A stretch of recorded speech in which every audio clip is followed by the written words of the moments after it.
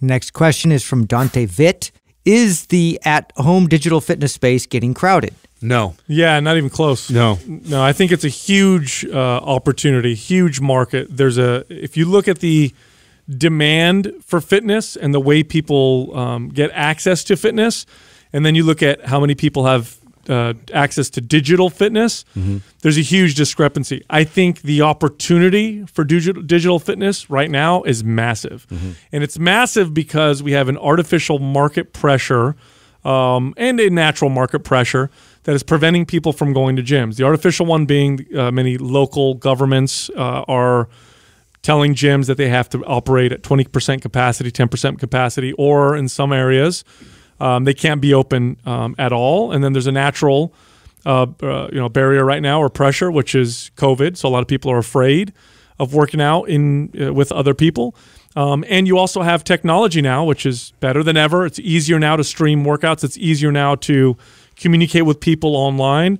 This is the beginning of a huge potential for growth in the digital space, digital fitness space. I think in 5 or 10 years, it may be much more difficult, but right now is a great time, in my opinion. I don't even know if it's ever going to get that difficult. I don't think there is enough trainers to service all the people that are out there. I mean, you really don't need as much as you think you do. I mean, if you got a few thousand people, 2,000 to 3,000 people paying you on a monthly recurring service and you're providing extreme value to that network, you can be never known. No one will ever know who you are except for those few thousand people, which is not a lot of people at all, in the internet e-commerce world, and be a millionaire.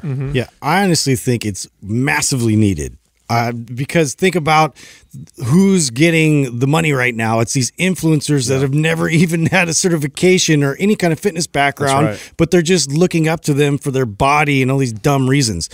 Go ahead. Yeah, and it's just like to me it's really upsetting, but also that to me speaks of a massive opportunity to get more people flooding the market to actually like pull them into a right way of doing it. There is huge. Okay, so I just did this. I shared an article on my story, and I talked about this.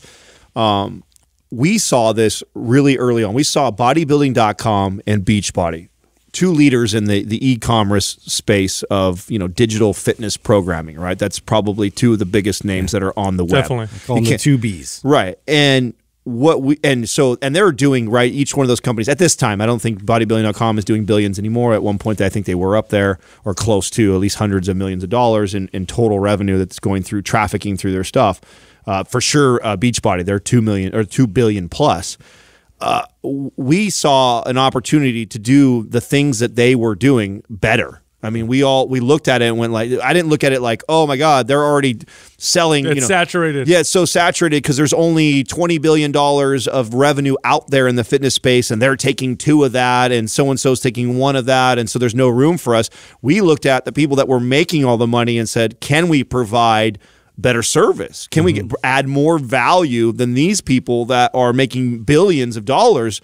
And the very quick answer by all of us was like, of course, yes, when we look at the programming, when we look at the content, the information they're providing, and we don't need to get to all 100 million people they have.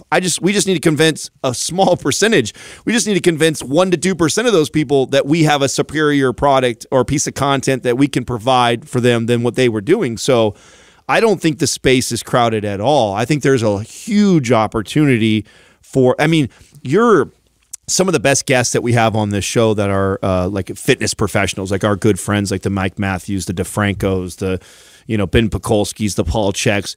A lot of these guys, and Lori Christy King. Like you have a lot of these great people in fitness that are just making their way into the virtual world, and the virtual world's been dominated by these influencers for like the last decade.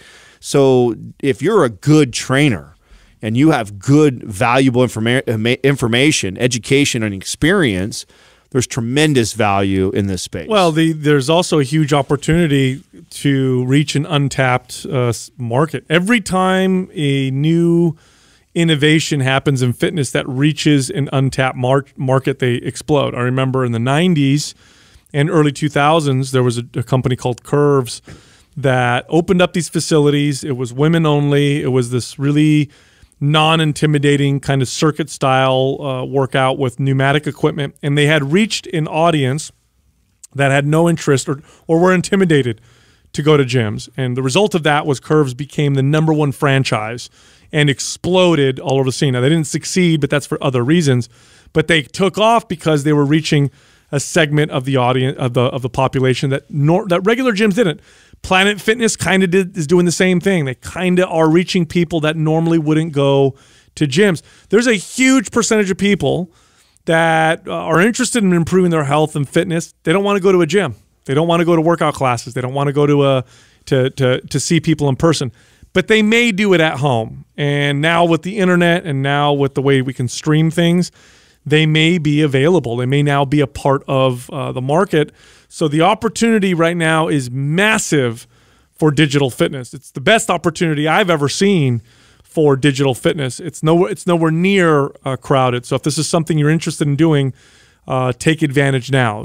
This is the right time.